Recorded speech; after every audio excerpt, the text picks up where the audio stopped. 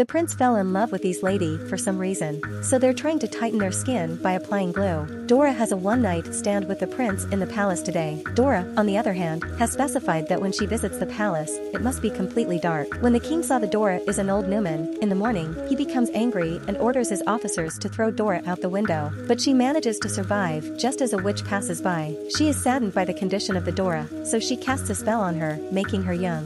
When the king goes to the forest, he meets the same old lady, who has transformed into a young girl. The king falls in love with her at first sight and plans a wedding with young Dora. She also calls her sister Emma for the function. Emma is surprised to see her sister at the function and asks her the secret of her youth. Dora describes how an ironsmith removed her old skin, causing her to become young with new skin. Emma accepts this as true and pays a gold coin to an ironsmith to have her skin removed. Ironsmith agrees and takes Emma to a forest, where he peels off her entire skin and she dies. Subscribe to our channel for more interesting contents like these.